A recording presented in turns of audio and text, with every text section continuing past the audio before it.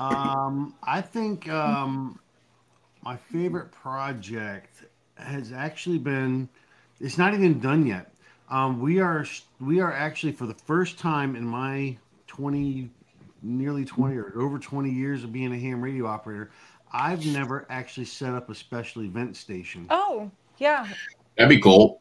Now I'm I doing it. have now I have done field day activations and I've done but I've never been part of a special event Well, you're station. not going to be part of this one either. Okay,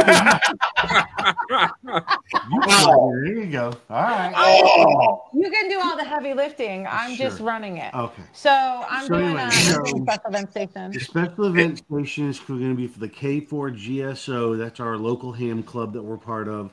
They're shooting for their largest ham fest that Ocala has ever had, and so we're planning to get a ICOM 7760. It's supposed to be already on the way. Hmm.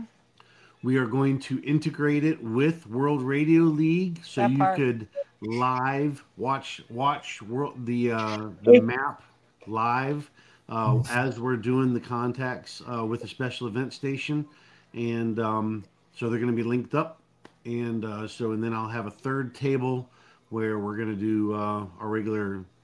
Um, We're going to be doing World Radio League, Ham Radio Prep, and Poto Power stuff. and then also a special event station. So Yeah. we're gonna have three tables running all at one time. But I have already recruited. It's going to be a special event station. I've got, including me, I think 4 or 5 YLs